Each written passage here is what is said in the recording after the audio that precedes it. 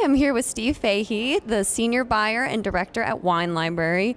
Steve, what would you say is kind of the secret to success for Wine Library, if there is one? I know that's a... Aside from has to be something. Aside from dashing good looks and amazing charm, essentially finding innovation in angles and excitement in every wine that we buy and essentially sell and connect with our customers in a way that is new, novel, at a ridiculously good price. But it's the passion that we infuse into the stories that we tell about the brands, and it obviously has to be a product that has meaning and significance and resonance with the customers that love us so much. So it's a lot of heavy lifting, a lot of hard work, and a lot of just a lot of really constant reinforcement of the products that we're selling.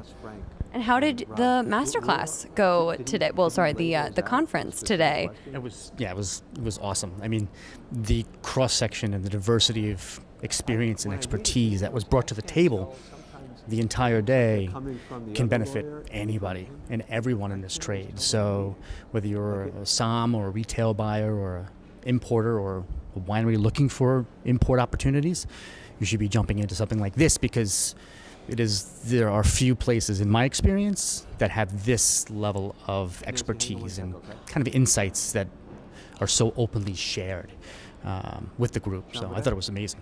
Cool. And then what would you say would kind of be for like a new brand that's making like their 5-minute pitch to you? Like, what is the thing, like this, again, kind of like the secret saucy thing to that? So relationships matter. Come with someone that knows the buyer. Present it in language that will mean something to the buyer, that person can then in turn take and use as part of their sales pitch to their clientele, their consumer base.